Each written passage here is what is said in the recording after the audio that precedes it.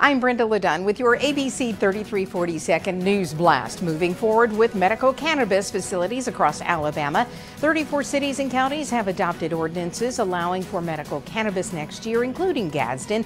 8 applications were requested in Etowah County. Alabama's state Christmas tree is now at the state capitol. The 35-foot Eastern Red came from Bullitt County. The annual tree lighting is Friday. And the city of Hoover will host its tree lighting ceremony Tuesday night at Hoover City Hall. The event starts at 5. As for your weather forecast, mostly clear with a low of 46 degrees. Have a great evening.